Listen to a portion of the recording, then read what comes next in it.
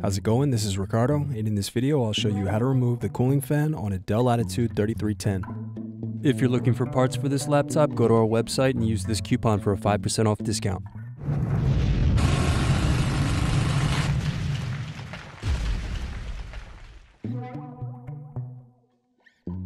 First unscrew, then use fingers to separate and remove base cover.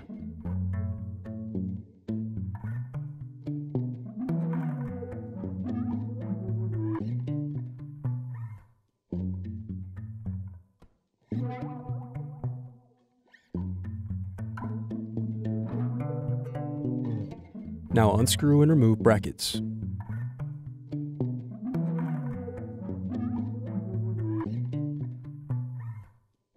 Then disconnect and remove battery.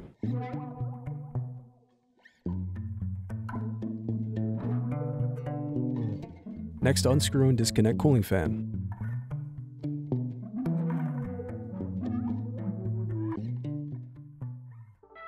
Thanks for watching. Don't forget to like and subscribe if you enjoyed this video. And if you need more, check out this playlist to watch other tutorials for your laptop. You can also click here to find parts for your laptop at partspeople.com.